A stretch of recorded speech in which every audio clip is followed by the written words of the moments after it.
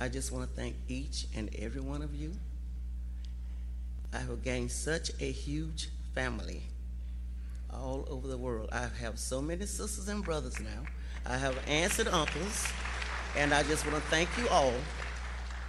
There's too many names to remember, but God knows in his heart that I love this Floyd family. I love my sister, and I can't talk about George Perry Jr. unless I bring up his mother's name. Everyone knows her as Miss Sissy in 3rd Ward, Cuny Home, Texas.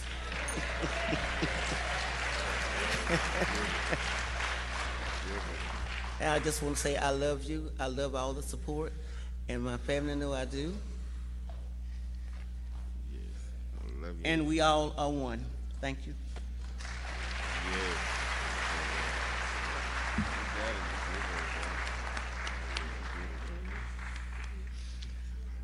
I just want to say that I'm going to miss my brother a whole lot, and I just want to say to him, I love you, and I thank God for giving me my own personal Superman. God bless you all. First off, I want to say hello. My name is Brooke Williams, George Floyd's niece, and I can breathe. Long as I'm breathing, justice will be served for Perry.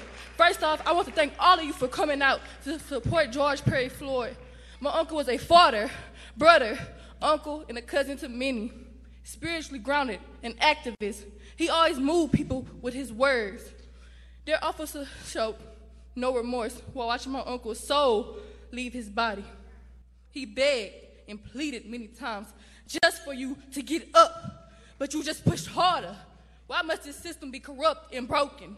Laws were already put in place for the African-American system to fail. And these laws need to be changed. No more hate crimes, please. Someone said, make America great again. But when has America ever been great?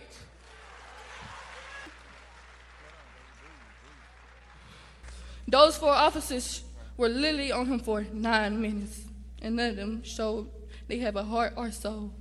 This is not just murder, but a hate crime. I share happy memories with my uncle. Now that's all I have, are memories. I still can't put myself together to how he was calling out my grandma a name.